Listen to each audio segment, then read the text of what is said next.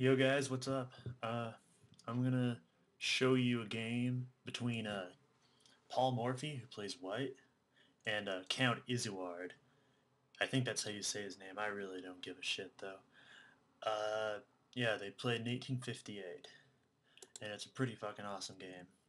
So Paul Morphy starts off with the King's Pawn opening, then Black, King's Pawn, boom, boom, boom, typical stuff.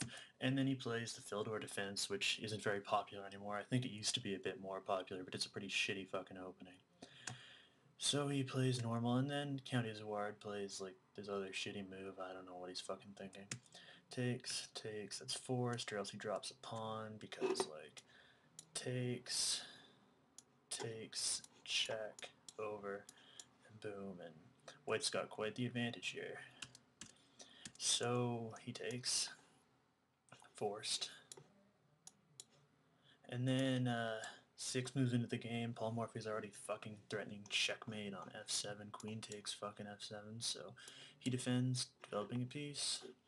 Queen goes over, and now Paul Morphy's making 2 attacks here at once. He's threatening to play, let's say, yeah, he's threatening to take on f7, which is quite a fucking good move. He's also threatening to take on b7, and yeah, they're both pretty dangerous. So Isouard plays there.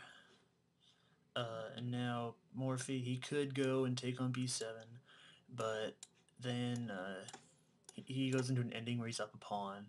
It's pretty good, but it's still kind of a bitch move because he's got this like attacking aggressive position, and then he just goes into an ending when he's like just fucking up a fucking pawn when he really should just go and play a wild sacrificial game because that's Paul Morphy's style.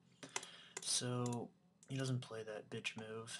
He moves his knight out, developing and defending his pawn on e4, and now he's threatening to take on b7, and actually the queen b4 won't work anymore because he'll just take the rook and there's no check. So so here black plays that, defending on b7 and doesn't lose his fucking rook. Now, Paul Morphy plays his bishop out, aggressive move. He pins the knight, so if this knight ever moves, he's now going to lose his queen. So, uh, Count Isouard's not going to move his knight, or else he gets fucking screwed.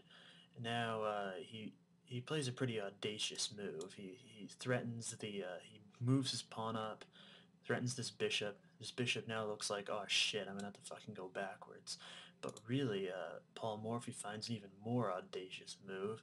He fucking sacrifices his fucking knight for 2 pawns, so black takes back and check. And now black has something to worry about here.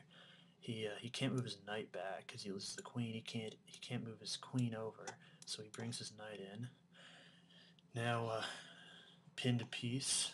This knight is pinned, and this knight is pinned, so neither of them can move. So they're basically like useless, sitting there blocking everything up. So so what do you do when there's a pinned piece? You fucking attack it. So now if it were white's move, he would take this knight, and he would just win the knight because he can't. Black can't take back. He's fucking screwed. So black defends, and now a less crazy player might say develop move his rook up or something and then double them, but Morphy's not gonna fucking play that. He fucking takes this knight, and now blacks up a whole rook, but it doesn't daze Morphy in this position. He's just fucking badass as hell. He just brings his other rook over, and now this rook is pinned, and he's threatening to take it, the same as before. And then if he takes that rook on d7, if white fucking moves his rook from d1 to d7, black has nothing that he can fucking do. So he just brings his queen up. And now if Morphy decides, oh, okay, shit, I could trade queens, but he's actually screwed if he does because uh, he's going to be down a rook. He's going to be able to get the exchange back, so he'll be down a piece, but it's still not a good idea. Actually, you know what? He could play this, and then he's got a slightly better end. He's got a winning ending, but what he plays is even better. He actually takes this, black has to take back with the knight.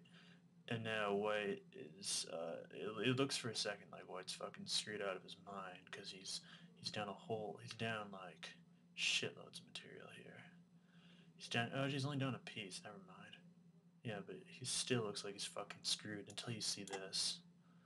Queen checks, sacks his queen, and then, checkmate. White wins.